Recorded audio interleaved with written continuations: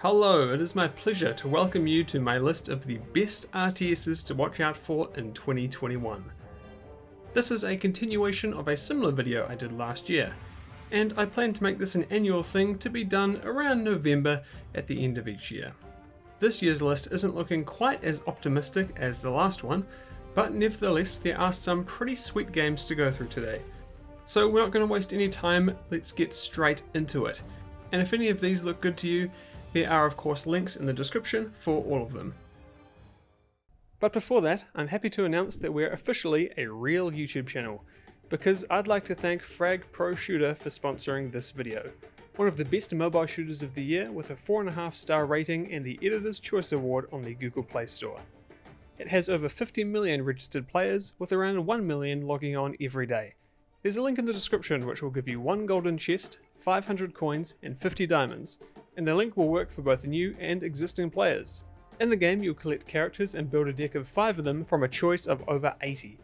There's new fraggers always being added, and there's also multiple modes, such as payload, where each player must escort their cart to the middle of the map, and the first to reach it will be victorious.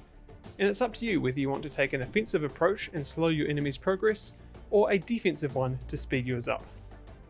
The game's free, and again there's a link in the description where you can access it and get exclusive rewards as viewers of my channel. And like I said earlier, thanks to Frag Pro Shooter for sponsoring this video. Alright, let's get into it. Straight in we've got Stronghold Warlords, and this is being released on January the 26th, so only a couple of months away. It was announced what seems like eons ago back in June of 2019, and it's the follow-up to 2013's Crusader 2, and it's going to be the newest entry in the castle building real-time strategy series that's been around since 2001. Saying Warlords' upcoming release represents quite a significant event for developer Firefly Studios would be an understatement. Since their original game in the series, Firefly have never really hit that same level of success with their subsequent releases, and that rings especially true in the series' 3D renditions, which have ranged in quality from pretty good to pretty not so good. Firefly are hopeful that they can win the hearts and minds of the existing fanbase, as well as bring in new eyes to a series that's had its popularity slowly but surely wane over the past 10 or so years. I've been able to both talk with developers about and play pre-release versions of Warlords over the past wee while, and I'm optimistic that they can pull off something special here. They have already delayed the game's original release of September of this year to January, which shows their dedication to putting out a quality product. So while I'm not jumping to any conclusions, if you're an existing fan of the series or have never played a Stronghold game before and find the concept intriguing, then Stronghold Warlords is certainly a game you'll want to keep your eye on in the new year. You can also look out for my full review, which will hopefully be out either on or slightly before the game's official release. Now, Beyond All Reason is a game I think a lot of you will be interested in. It's actually out now in the form of an alpha build, and it's free, so you can download and play right this second. Beyond All Reason, or BAR for short, is inspired by Total Annihilation, and you can look at it as a close sibling to Planetary Annihilation, Supreme Commander, or even 0K. When you look into it, BAR is kind of insane. There's nearly 400 separate units to play with spread across 10 classes, one of which being massive experimentals like what you might remember from Supreme Commander. A big part of BAR is its real-time simulation, which applies to units, ballistics, and terrain destruction. Now, I'm not entirely sure what that actually means for gameplay, perhaps someone in the comments can school me, but it sure sounds impressive. Speaking of terrain, it plays a large role in the gameplay, as it can be extensively remodeled throughout a match as it hosts thousands of units doing battle, perhaps with a nuke or two going off for good measure. Some units can even thrive on different types of terrain, like these spider dudes who can scale near vertical walls. For a lot of people, BAR is looking like a real spiritual successor to Total Annihilation, and while personally I'm more of a Supreme Commander guy myself, I can certainly see the draw. Despite that, Beyond All Reason is one of only a couple of games on this list you can actually play right now, today, and honestly that just might be all you need to give it a try. It is free after all, so it's not like you've got anything to lose. Manor Lords is a game that caught my eye the second I saw its trailer on YouTube. Incredibly, it's being made by a single developer, and they describe it as a medieval strategy game that combines deep, realistic city building with large-scale tactical battles. Based on the promotional material and description, the gameplay to me seems like a pretty interesting mix of games such as Stronghold, Age of Empires, and Total War, all of which I've played the heck out of in the past. And while I can't come to any conclusions before playing it, of course, I'm really excited to give this a go, and all going well, I can see Manalord scratching a similar itch to a little game called Banished that came out back in 2014. Funnily enough, also a solo effort. Give it a try if you haven't, it's very good. Manalords looks pretty incredible graphically as well, and it's a testament for what can be done by a solo developer nowadays. Release-wise, it's planned to enter Steam Early Access sometime soon, and I'd say it's very likely to get a first release sometime early into next year. Now, Warhammer 3 is not actually a game that has a release date. Heck, it hasn't even been announced at all. But based on previous years, I'd say it's very likely that Warhammer 3 is going to be Total War's 2021 entry. There has after all been a Total War game released every year since Attila. The Total Warhammer series has always been positioned as a trilogy, so it's no secret that a third game is in the works. Warhammer 2 has been out since 2017, so I'd say it's about time we'll start hearing about Warhammer 3 sometime in the next few months. DLC for the former seems to be slowing down too, and I'd say this latest one is probably the last we'll get, if I had to guess. And if that's the case, I'd say it's a pretty strong indicator that it's time to start ramping up a sequel's hype cycle. Personally, I love the Total Warhammer series, and I'm incredibly interested to see what they can do with the third game in the trilogy. Recently, I spent way too long reviewing Warhammer 2, and while I did shower it with praise, I still have some major reservations about the game's DLC system, so hopefully they can work out a way to make the third game more appealing to new players, and not force them to buy hundreds of dollars worth of DLC to catch up with those who have been around since the first game. Regardless, it'll be exciting to see what comes from Creative Assembly in the next wee while, and if I was a betting man, I'd say we will have heard about Warhammer 3 within the first 6 months of next year.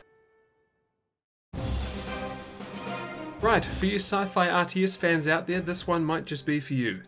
Stellar Warfare is another game currently in development by a single person, and it's currently in closed alpha to anyone who backs the second or third tier of the game's Patreon. Its build is a real-time strategy featuring base building and a ship designer, so I'm getting some pretty big homeworld vibes from this one. I haven't played it yet personally, so I don't have a ton to say on it, but going by the videos that have been released so far, the game looks pretty impressive graphically, and to be fair, I'm always down for more space RTSs. It's been in development for nearly 3 years now, and from what I've gathered from developer updates and blog posts, it's mostly feature complete and is primarily in a stage of polishing, bug fixing, and optimizing. If you're interested, I'd recommend checking this one out. I've had a few interactions with the developer and they've come across very well and are obviously super dedicated to getting the game done and in a good state. Going off all that, I'd say it's likely we'll see a release sometime in 2021, and you can expect a video on it from me sometime in the future as well. The third and final game on this list from a single developer, the aptly named Viking City Builder, is a strategy game about Vikings that is both a city builder and an RTS. Who would have guessed, right? I don't really have a lot to say about this one as it's not available to play as of yet, and all I've seen of it is screenshots, trailers, and descriptions. But can I say, wow, if this game looks as good as its promotional material, I'll be impressed. The game features ray-traced lighting, which is impressive in its own right for both an RTS and a game developed by a single person, and some of these comparisons are pretty mind-blowing. This is one I'm personally really excited for, and I'll be keeping a close eye on its Steam page throughout next year.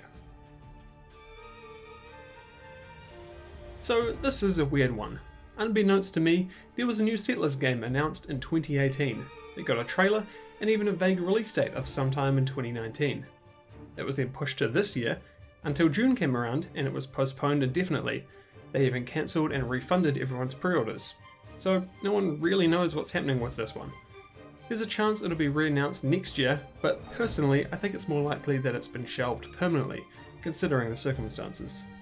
Still, I'd be happy to be proven wrong, but for now the new Settlers game is unfortunately less of a when and more of a if.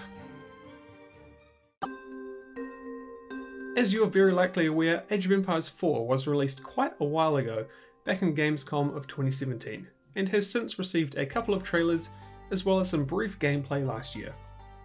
We know it's been developed by Relic Entertainment, who are no stranger to developing quality RTS games, though recently that has been brought into question somewhat. Dawn of War 3, anyone? The rumour is Age of Empires 4 will be released in 2021, so it's unlikely we'll be able to play it anytime soon. But I do certainly hope they take their time with this one. When you're following up to one of the greatest RTS series of all time, you'd better make sure it blows everyone away. We'll almost certainly hear more about it next year, and probably get a bunch more actual information and gameplay throughout the year now that the entire Age of Empires trilogy has received their definitive edition releases. I can be hopeful, can't I? One game we likely won't hear much of in 2021 is Homeworld 3, which hasn't had anything more said about it since I talked about it in last year's top upcoming RTSs video. It's more just on the list to remind you that yes, it's still here and it's still in development, hopefully, but isn't slated for release until the end of 2022. Oh well, that gives me more time to make my reviews on Homeworld 1, 2 and Deserts of Karak at least. Hey, maybe if we're lucky, within a year's time we'll get some news on the game's development and I can add that to next year's version of this video. So yes, I understand many of you likely don't have high hopes for RTS in the coming years, but I hope this list has given you at least some optimism that yes, there are some promising strategy experiences on the horizon. And there's even more than what I've just mentioned. Based on the success of the first, I'd say it's possible that with any luck we'll get news of further remasters to the Command & Conquer series, and if we're really in Dreamland, maybe a brand new entry entirely. Plus there's this series of tweets from Brad Wardell from Stardock and the Sins of a Solar Empire Twitter account, and you can read into these what you will. I know I am. Furthermore, we haven't even talked about the founding of Frost Giant Studios, a team of ex-Blizzard RTS veterans with credits on series like StarCraft and Warcraft. So there's some possibility we'll hear news about their upcoming projects as well. They have been very clear that they're keen to develop quality RTS games going forward. So from where I'm sitting, I think there's more than a few chances that we'll have some exceptional real-time strategy games upcoming and hopefully not too far off on the horizon. Thanks for watching, and let me know what games you're looking forward to in the comments. Plus, I'm sure I've missed more than a few, so please let me know down below. I would love to hear about them. If you'd like to follow me for updates on the channel and future videos, then you can do so on Twitter. Also, I occasionally upload videos to my second channel, mostly my podcast with my good mate Ricky Summer, so check that out if you're interested. Links are in the description. And lastly, you've probably seen a very short credits list of people supporting me via YouTube memberships. Currently no Patreon, but I do plan to add it at some stage with the same tiers as what's available now through YouTube. So if you do want to support me directly, then right now that is the best way to do it. There's 3 different tiers, you can see them on screen here, all with different rewards, and I will be updating them soon. Hopefully we'll be restarting a Discord sometime in the future, so we'll see how it goes. But if you want to appear on the list for now, that's how you do it. Right, thanks again, and I'll see you all next time.